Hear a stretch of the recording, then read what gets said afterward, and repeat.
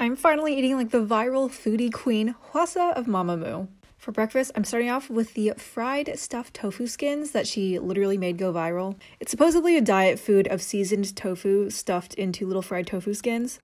And admittedly, they are not the most appetizing looking food, but they're actually pretty tasty. If you want a high protein snack or breakfast, would recommend. Hwasa is super well known for loving gopchang, which is beef intestines, which I'd never tried before, so I picked myself up some beef intestine stew, even though intestines in Korea are served in a variety of ways. I was a little intimidated, I'm not gonna lie, and I have to conclude that beef intestines are not for me. But the rest of the soup, delicious. And it didn't go to waste because my dad ate it. Lastly, for dinner, of course I had to try her viral chapaghetti recipe. Everyone has their own twists to their instant ramen, and Hwasa's is truffle oil and egg yolk for a very decadent, creamy rendition of this very classic comfort food. And honestly, it was pretty good. Go off Hwasa.